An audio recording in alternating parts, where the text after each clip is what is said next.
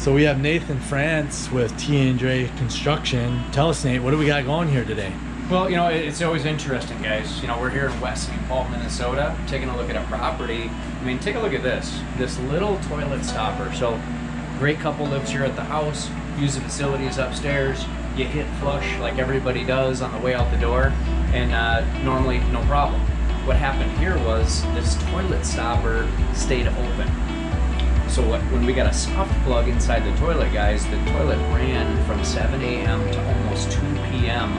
overflowing into the rest of the house. So as you can see behind me, it collapsed the ceiling.